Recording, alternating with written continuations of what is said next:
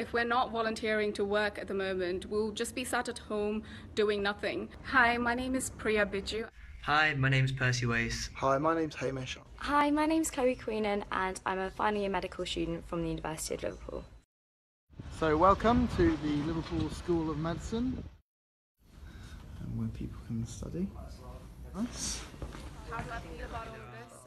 I feel like as a doctor to be in about 4 months' time. We will be working in the wards most likely, alleviating some of the stress when the doctors either have to be quarantined themselves or are helping out more in busy areas like maybe A&E. We've had the opportunity to chat to some of the senior clinicians who are going to make sure that we're supervised appropriately, making sure that we're not doing anything we're not competent to do. Obviously things are going to be tough over the next few months with more people requiring hospital care, but by having these extra student volunteers on the wards helping support the staff, I really do think that this is going to enable the best possible patient care. This episode that we're all going through is a time of great challenge for the NHS, but it's also a time that will provide the best possible experience to be the junior doctors that will then look after patients in the summer. They're going to have experienced colleagues specifically still looking out for them. And they're going to have each other to draw on, and indeed others that they will know who are this year's junior doctors in practice, who they know from connections from before.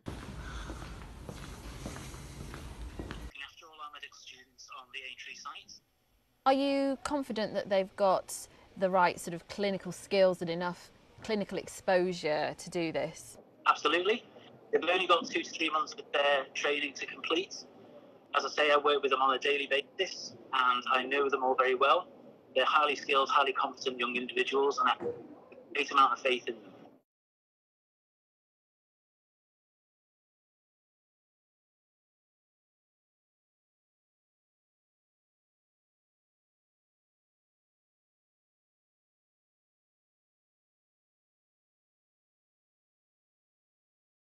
If we're not volunteering to work at the moment, we'll just be sat at home doing nothing. So it's better than that. Like, we could be out there working, getting the experience that we need and to help NHS at this point in time.